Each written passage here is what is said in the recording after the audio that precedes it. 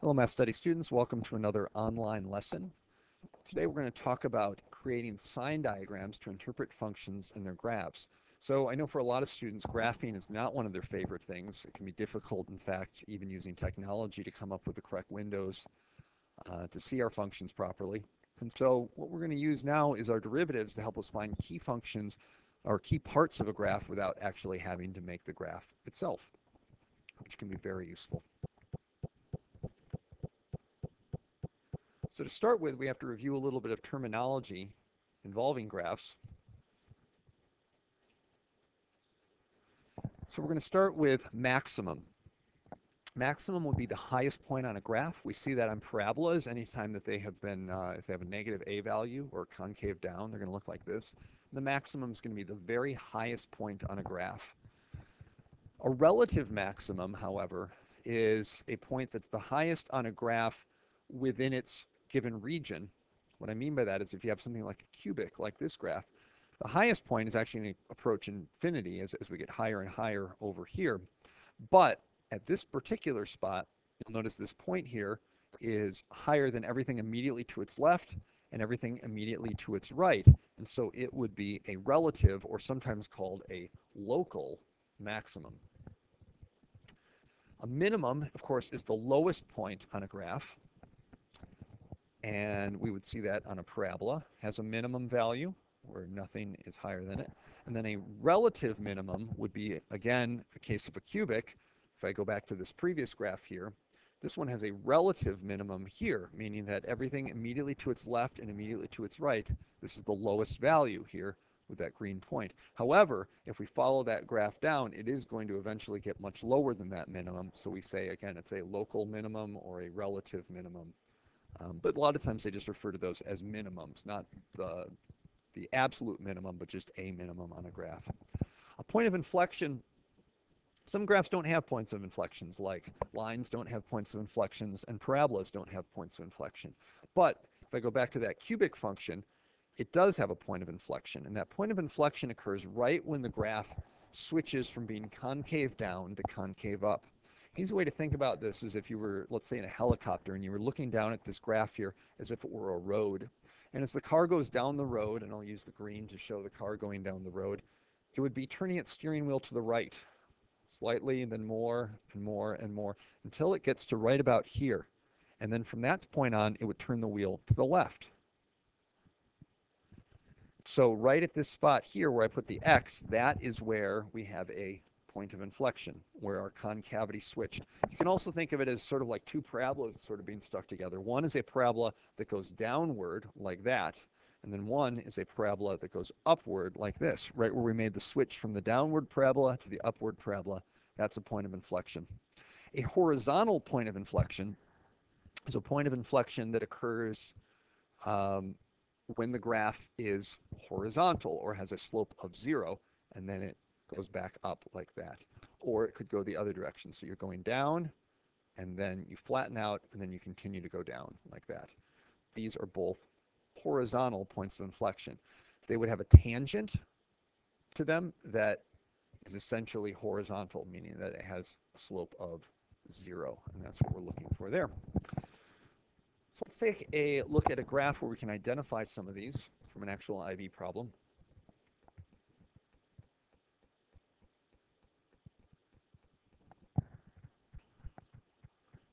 So in example 1 here, we're given a function.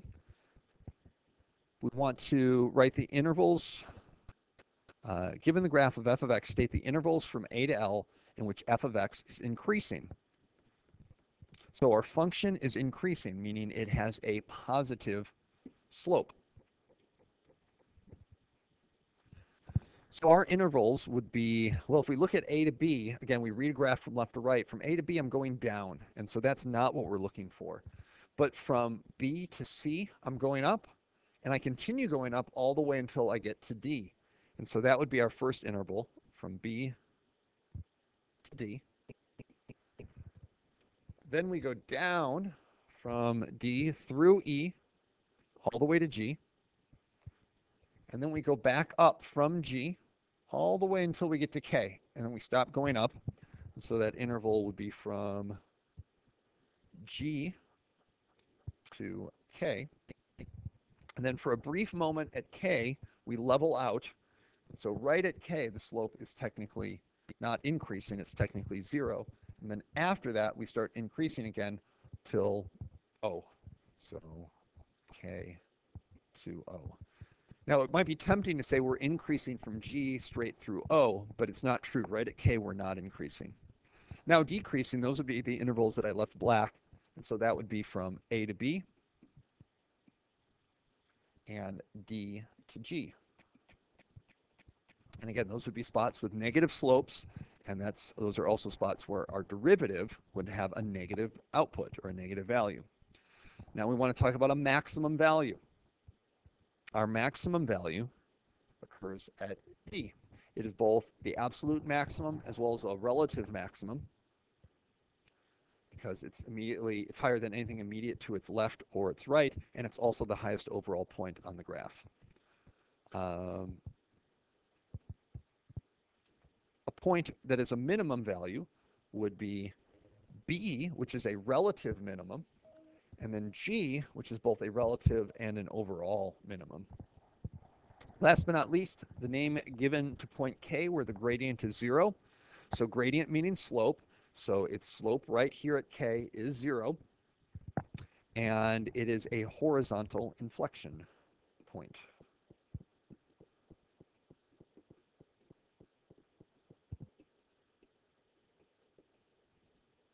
Inflection, either spelled with a C or with an X on IB. They do that a lot. Inflection point.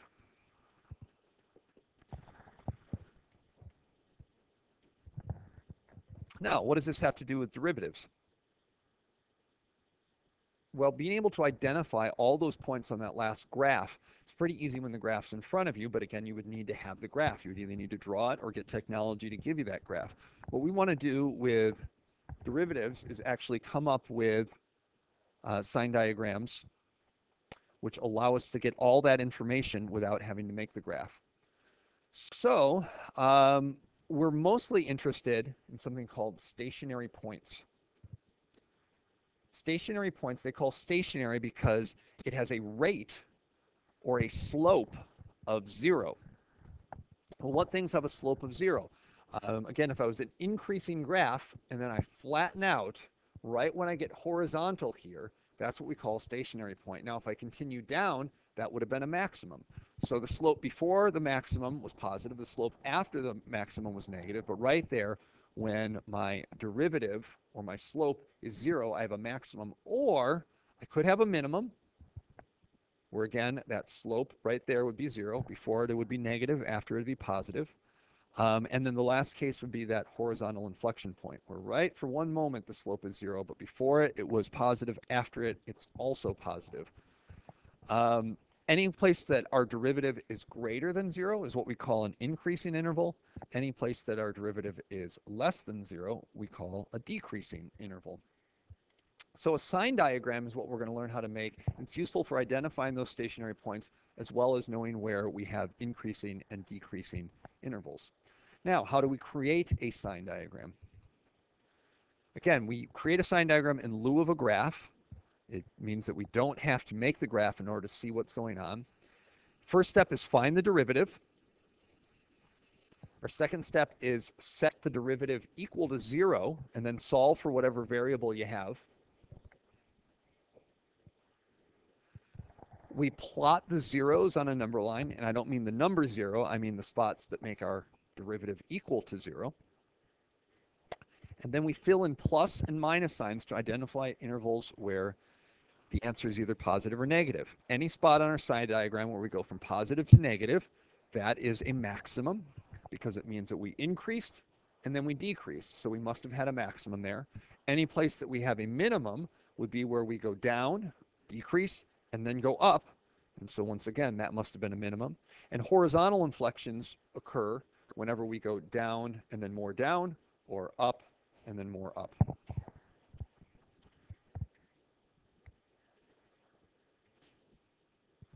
So we're going to create a sign diagram and find the intervals where the graph increases or decreases and identify any stationary points. Once again, stationary points are things like maximums, minimums, and horizontal inflections. So what's our first step? We need to do our derivative. So that should just take us a couple seconds. Y prime is equal to negative 3x squared plus 6x, and the 5 goes away. So once we've done our derivative, we then set the derivative equal to 0. So I have negative 3x squared plus 6x equals 0. Now I need to solve this. This is a quadratic. In order to solve a quadratic, we either need to use the quadratic formula or graph it on a calculator or factor it. I will show you two methods. I will show you the factoring method first, and then I'll show you the quadratic formula. To start with here, I'm going to factor. There's only two terms. They both have a 3 and an x in common. And so I'm going to pull out, I can pull out the negative as well. So I'm going to pull out a negative 3x, and that leaves me with an x minus 2 in there. Again, if I were to distribute back, I would be back to where I started, negative 3x squared and positive 6x. Now that I've factored it, I take each of those factors and set them equal to 0. Again, this is all stuff just from, whoops, let me try that again. This is all stuff just from freshman, sophomore, junior years. So there's one of my factors, and my other factor is x minus 2, and I can set that equal to 0. So if I divide both sides by negative 3 here, I get x equals 0, and that is one of my solutions. The other spot I could go is add 2 over here, and I get x equals 2. That's my other stationary point or solution to this where the derivative equals 0. So that would be a factoring method. If we use the quadratic formula, that says x equals negative b plus or minus the square root of b squared minus 4ac all over 2a. It's in your formula packet. We use this a lot during our algebra courses freshman, sophomore year. So x equals the opposite of b. Well, if we go back to this equation here, b is the term that's in front of the x, so that would be 6. So we'd have negative 6 plus or minus the square root of 6 squared, which again is our b. So that becomes 36 minus 4 times our a, which is the negative 3. It's in front of the x squared term, times our c, which we don't have one. It's 0. All over 2 times our a term, which again was negative 3. So as we clean this up, we have negative x equals negative 6 all over, this cancels out because it's 0, so I just have the square root of 36. So it's negative 6 plus or minus 6 all over negative 6. Well, if I make it positive, that would be negative 6 plus 6 all over negative 6. And negative 6 plus 6 cancel out, leaving 0. And that's one of the answers that I had gotten over here.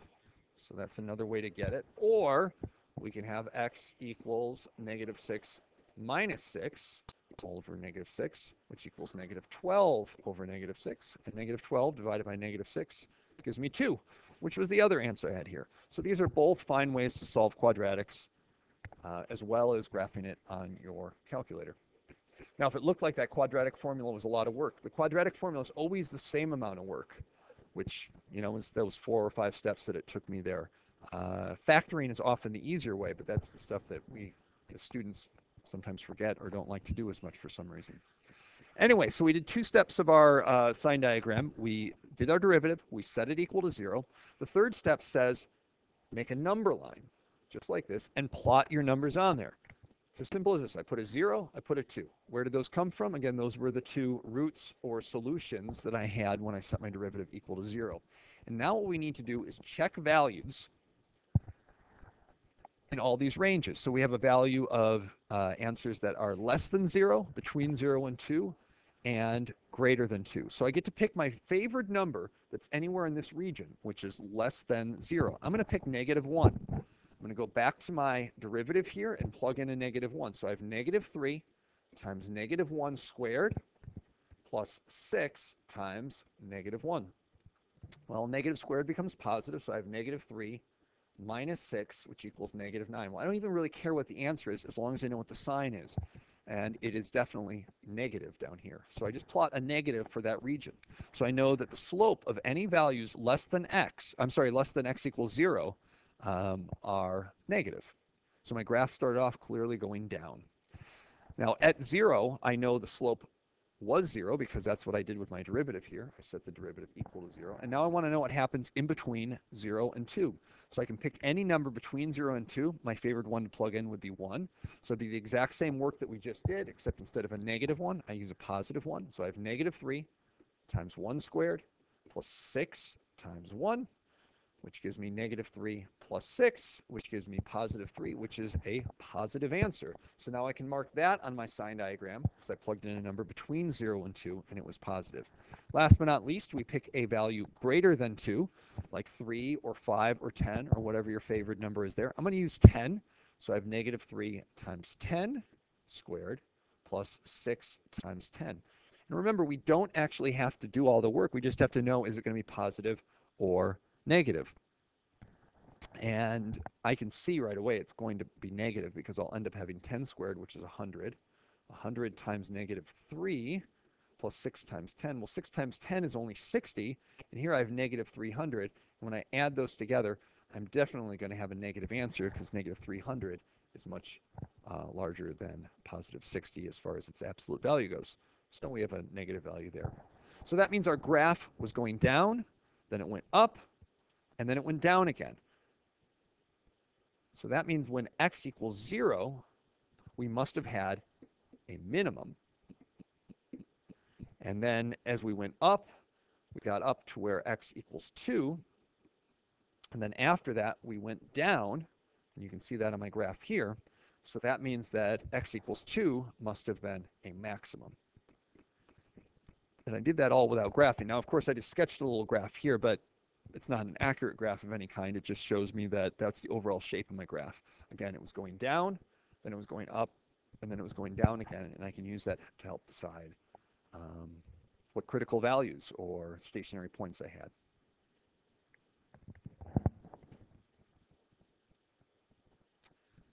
We want to take a look at some of the bookwork we have on page 589 and 593, and we will talk more about this next time. Till then.